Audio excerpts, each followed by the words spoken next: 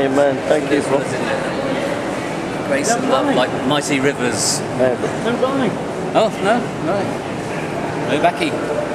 My Balkan They've got delight. the Balkan plate in square tins. I says, that's not it. I've got a tin or two to last me.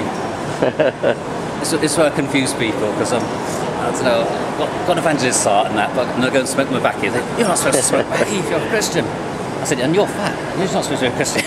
Everyone's different on me. So, what's your favourite hymn, Rob? Right, I don't know.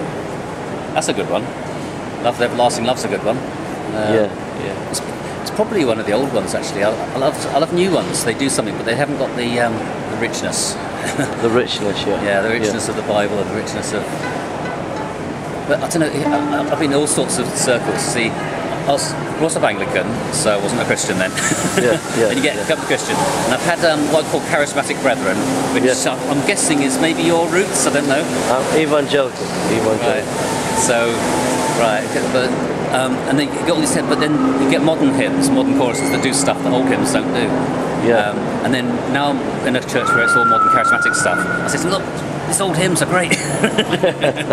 They do stuff that the modern ones don't do. They're solid, they're rich with the Bible, so it's... I think everyone should look at other churches and see what they've got that they haven't got. Usually what you do is, if you're a traditional, you'll see, charismatics, they're a bit flippant, they're not as good as us because we're solid. But they say, hang on, what have they got? Well, they've got a charisma, they've got champagne. I've got it champagne. And then the charismatics who've got champagne should look at the solid Bible churches and say, hey, they've got roast beef, we need a bit more of that. A bit of everything. Oh, no. Amen.